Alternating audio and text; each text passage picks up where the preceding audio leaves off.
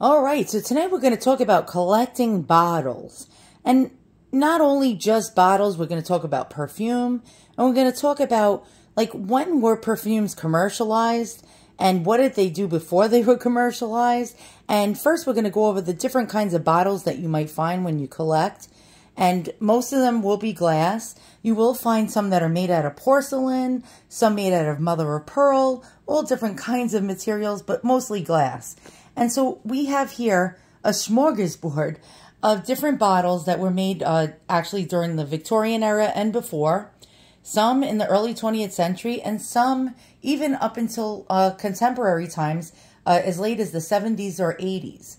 Okay, so which one out of all of these is my favorite? Oh my God, I can't even tell you. It's too hard to decide. So perfumes and the vessels that they came in started even way back before modern times, even during the actual Roman times, the Egyptian times.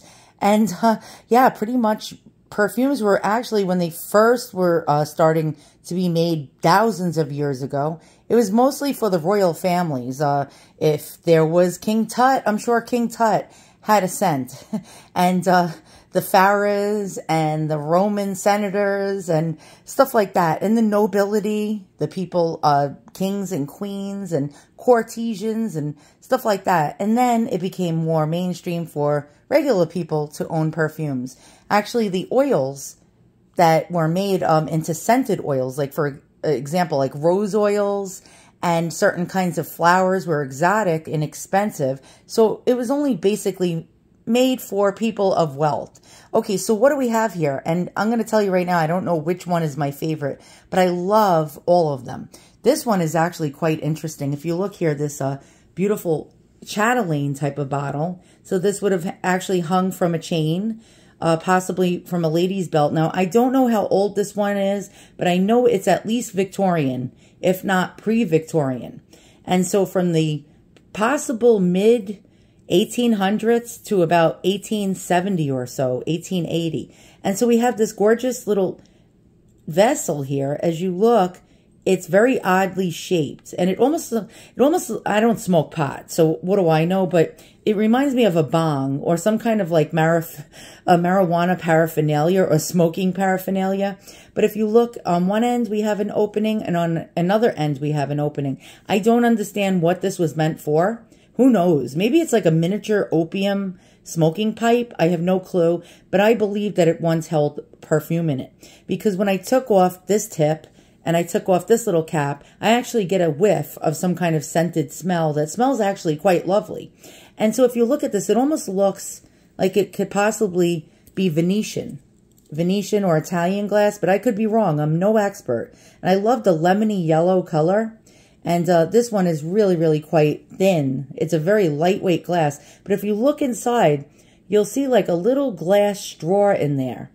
I don't know if you can see that in there. There's a little glass straw in there to actually help to pull up the perfume that's in this bottle, which is quite strange. I don't know how it works, but I guess the liquid would go through the little straw that's in here and actually right through here. You can see that?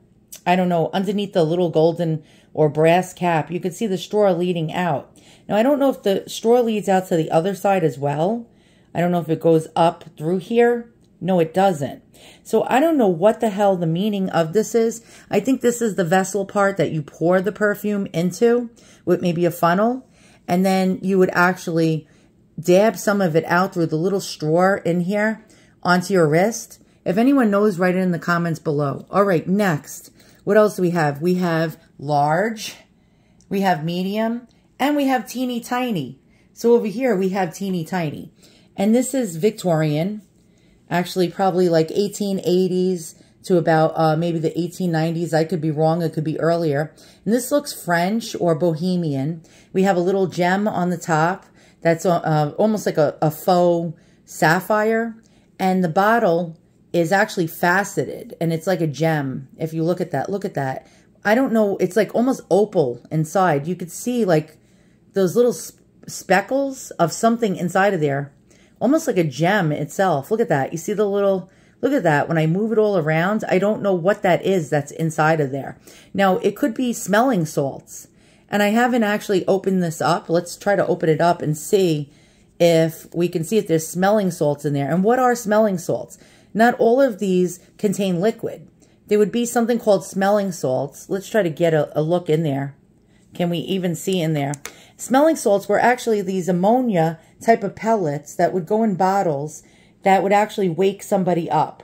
So if a lady fainted or passed out, she would take a whiff and it would actually rouse her. A lot of corsets made it so that it was very hard to breathe, and the smells were hideous in Victorian country. So what do I mean by hideous? Here's an example.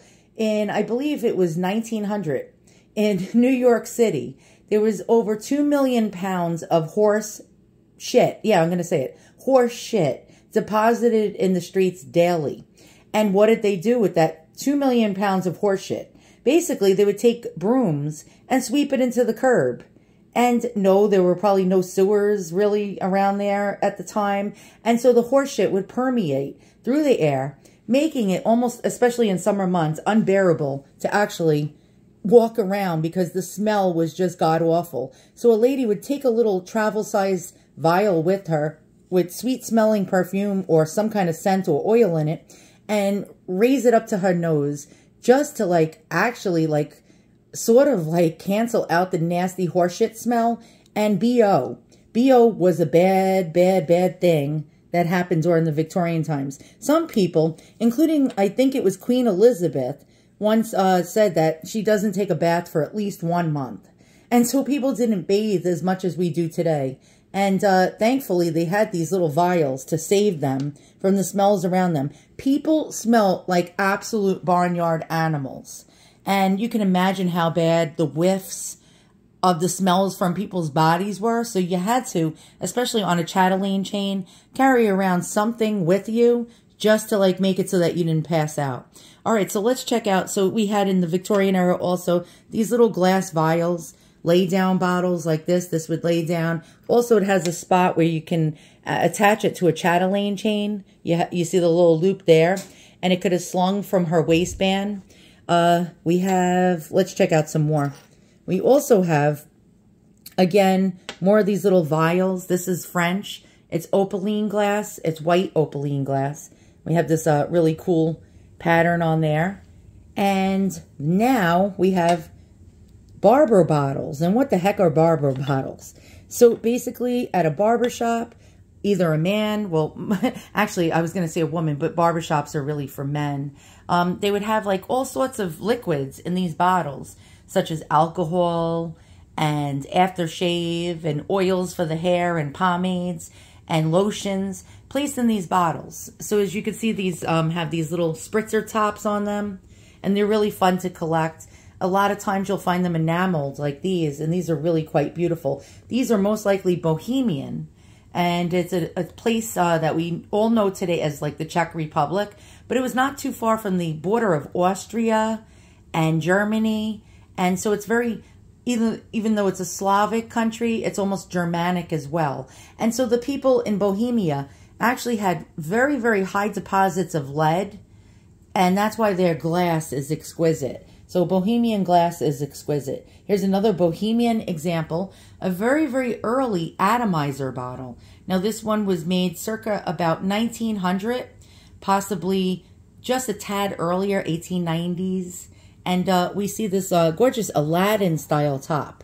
And it reminds me of an Aladdin's Genie bottle with the original atomizer bulb, which is really, really rare to find like this. And this is like a pinched design.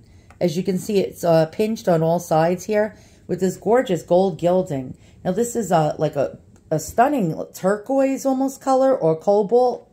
All right, let's go on to the next. So we got our Barber bottles, we got our lay down bottles, our vials, our Chatelains, and now we go into, again, another Victorian bottle, this one being Dutch with a silver top.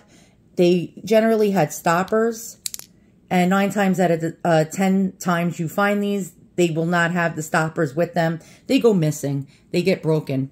And so this one is Dutch with a silver top, really quite lovely, travel size. And again, a lady would go to an apothecary or a druggist or a dry goods store and purchase the oil separately and have her own fancy bottle. Then we have commercialized perfumes. And when did they start? They actually had them as early as the 1870s, 1860s. So perfume would already come in a bottle, but it didn't get really popular until about the teens to the 20s. And then so companies, perfume makers, would actually sell the bottle with the perfume in it. And these were generally made to be thrown out when they were done. But we're actually happy to see these because they actually were not thrown out after the bottles were empty. So this particular one, I forgot the name of this company, has a 3-bottle caddy with 3 different scents in it. And this is unmistakably French. And here we go. So we have a 3-scent bottle caddy. And so there's another such example. Now we have another kind of perfume container here. This is actually a piston pump atomizer made by Marcel Franck, and they called this liquide. And so this would go in a lady's purse, and this was made sometime in the 20s. And this one has a gorgeous tortoiseshell design. The tortoiseshell is made out of celluloid. It's actually not tortoiseshell. And so this would be something that you would place in your pocket. And as you can see, it's a little stuck. It has a spring in it, and you would just pump it up and down. And then when you were done, you would push this down and press the top part of it and turn it into, I think it's a clockwise position, and it would stay down. And when you wanted to use it, you would push your finger on it and turn it into a counterclockwise position, and the pump would pop up and you can use it. All right, next we have another piston pump atomizer, which is really great. And this one is French as well. The hardware and the metal is made in France, as well as the glass. And generally companies such as, I'm going to say it wrong, Lalique, companies such as Down Nancy, and, oh, this is actually loose on the top. I'm tightening it. And companies such as Baccarat made glass for these pieces. And so another company would make the hardware. And again, we have this pump action. And these are really cool. These were made from about circa 1905 to about 1930. They were never popular for one reason, because they spilled all over ladies' gloves, including hooker gloves. And so they had these little, you see the little openings in here? And what would happen is it would spill out all over the ladies' gloves and stain them. And so these never really were quite popular, because people would always get pissed off at these and complain and return them to stores. And so that is another idea and why you don't see these too often. All right. Next we have this one. This is an 1850s perfume bottle that was made in France of Opaline glass. And this was actually a tourist piece or a souvenir. And it was actually purchased near the Palais Royal in France, which was the royal palace. And these are actually very, very rare. You'll see them in different color glass, such as blue, turquoise, lemon, pink, white, and this color too, which is clam broth. And it almost looks like a white, but with a hint of gray. And those are very rare. And last but not least, we have this commercial bottle back here, but you must be wondering what this is. This is a snuff bottle. It is not a perfume bottle, but I put it along with my perfume bottles because I think it's really cool. This one being made during the Biedermeier era, which is between, I believe, 1840 to 1860. This has a actual funny comical saying on it. Somebody had deciphered it for me. Thank you, by the way, in a previous video, saying basically, sniff, brother, and you'll be in Haiti. And that's in German. And this is a actual Bavarian bottle, actually also known as Bohemian, because around the same area of geography these were made in. And all hand blown. Look at the swirls going through this. Hand cut on a wheel. And not actually molded and made by the thousands. These were handcrafted, one-of-a-kind pieces. One side has forget-me-nots, and the other side has that silly comical message. And so now we're going to get to our commercial perfumes, which this is a Guerlain bottle known as the Royal Imperial Bee bottle. And these are highly collectible. Everybody wants to get their hands on one of these gilded bee bottles. And in 1859, the House of Guerlain made a perfume specifically for Empress Eugenie, who was the wife of Napoleon III. And this one, Imperiale, has, I think, 60-something gilded bees on it. And I think in gold paint. So it's either like 18 karat, 14 karat, or 24K paint. And this is gorgeous. This is actually hand-painted. This is, even though it's a commercial bottle, this was hand-painted by hand. And actually, there's people still making and producing this perfume today, even though it was originally made in 1859. And this one company that actually paints the bottles for Guerlain only has 3 artists actually doing this today. And those 3 artists can only produce between 8 to 15 of these bottles per day. Now, these bottles came in different sizes, and the bigger, the better if you're collecting. So a bottle such as this was probably made in the 70s or 80s, and you can check by the stopper. So if you find one of these in a thrift store and you want to know if you have an early version, the earlier, the more valuable. Like if we're talking a 19th century version or an early 20th century version, there's where the value is. But this one, unfortunately, has a plastic stopper. So you know, since it has plastic on it, it's more contemporary. Very sad. Very sad for value. But this bottle, still as it is, made from like possibly like the 70s or 80s, still carries a value of about $175 to $200. Empty. Now, if you find these bottles with the actual perfume in it, sealed, it's going to be worth about $700 to $800. And again, in a big bottle like this, that would be $700 to $800. People actually collect old perfume that's decades old or even 100 years old. Because believe it or not, like fine wine, perfume actually smells better and gets better with time, which is quite strange. Although also, if you get the same perfume that, say, like was made 100 years ago, over the years and decades, they actually changed the formula. And a lot of people prefer the older version of the perfumes. Now, in collecting these bottles, I wanted to find out more about them. And so, in 1870, I found this really interesting. There's a company by the name of Hoyt, and it was a German cologne, Hoyt's German cologne. They came out with these little cards, these actual trade cards, that actually were perfumed. So, around 1871, they developed the concept of trade cards that was soaked with cologne. And they freely distributed these cards as advertising samples. So basically, that's your first perfume sample before it like actually took off mainstream. And they made at least 50 unique cards, which is quite interesting. And here we have the frog, and he's holding the Hoyt's cologne. Don't know if you could see that, but there you go, Hoyt's German cologne on a card. Now here's another perfume trade card. And this is by W.J. Austin Perfume Company. And that is really awesome. It was called Austin's Forest Flower Cologne. And this company actually had perfume trade cards, it says. They produced perfume trade cards in the late 19th century. And they launched their first fragrance in 1868. So as you can see, we did have commercialized perfumes being made in the Victorian era, but they weren't as popular as the 20s and on. Now here's a early 20th century, dated 1901, ad for toiletries.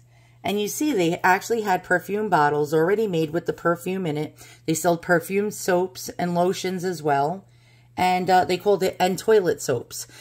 And I never got, like, when you buy a bottle of perfume, it's like, eau de toilette, I can't even say it in French, toilette, or toilette, or toilet. It just reminds me of a toilet bowl. Now, during the early part of the 20th century, which is quite interesting, governments began to recognize the power of advertising to get their message across to consumers, and in other words, the civilians. So this was particularly apparent during the First World War, which was 1914 to 1918, and when advertising was actually used as a hallucinogenic to actually pretty much sort of like brainwash people into buying products. And it was like psyops. And so the industry actually tried to expand, especially during and after the First World War. So it was psychology. And the psychology was growing into this stature as a science during this period. And advertisers were quick to latch on to key ideas. So the desire for everyone to belong, like they are today. And so it was like basically subconscious fears, nostalgia, patriotism, patriotism, and in order to reach their audience. So here's such an ad. Let's check this out. And if you look, we have very, very interesting ads. And they would basically bullshit you like they do today. A mark of a good taste in dress was if you buy this brand. And the secret of success or successful cocktails is Canadian Club whiskey. Or this is like, it's just basic bullshit. And they had to be subjected to this type of psyops back in the olden days as well as we are today. So there was a lot of propaganda going on. So basically, like Lifebuoy soap. He is first in health and uses Lifebuoy soap. And they show you a very old elderly man living a long life because he uses Lifebuoy soap. And we see youthful people as well. And so basically it was propaganda. So if you use this brand soap, you will like live to like 99 like this dude over here. So around 1910, everything was about sex appeal. And so every girl wanted to be what was known as an it girl, like one of these girls in the ad. And so sex did sell. Mysticum, Perfume, to heighten the elusive charm of woman. 28 different flowers give their subtle fragrance to the creation of Mysticum, Europe's premier perfume, at the better stores. Very interesting. And this is the products. And we have perfumes in bottles actually ready to be sold with the liquid in it. And so you would think by buying Mysticum, Perfume, that you would turn into this chick. So in 1927, we have this chick with her vanity right here. And you can see all stuff lined up. She has her perfume in her hands and Eau de Cologne. And we see a fancy bottle and the refined woman's preference. So basically, if you use that perfume, you are going to be refined and classy.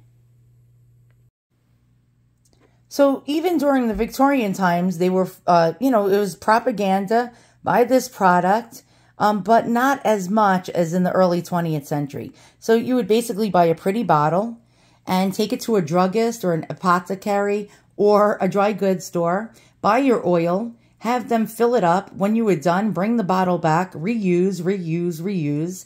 And then really popularly in the early 20th century, the teens to the 20s, then you would buy ready-made perfume in bottles and you would toss them when you were done. But gladly, this person who once owned this set of perfumes did not toss them and throw them out, because now we have them here to take a look at and to see actually how really beautiful these bottles once were, even though they were meant to be thrown in the garbage. It's quite interesting to me that these things still remain, even over 100 years ago. These were made, I believe, in 1908 or so, or something like that. Again, we even have a bottle from the 1970s or 80s that's still here. And why? Why do you think that is? Because of the design and the beauty of the bottle. Somebody did not want to throw this bottle out because of its beauty. And so it's still here today, along with all these other bottles that people just decided not to toss into the garbage, thankfully, so that we can all look at them and gaze at their gorgeousness and enjoy them. And as a matter of fact, the funny part is, every single time I open up a Victorian or antique perfume bottle, I always can still catch a whiff of the perfume that was once inside of it, which actually really amazes me. As a matter of fact, I used to work at a dry cleaner when I was a teenager, and people would bring their clothes in, and I would actually, after they were washed and pressed, I would pack them up with the plastic bags, that would cover them on their hanger. And I still smelt people's perfume on the clothes even after they were washed. Perfume actually seems to never disappear, and it still remains in these bottles even though they're empty. So once again, thank you for watching. I hope you learned something. Hope you enjoyed our little bottle history and show and tell. So long.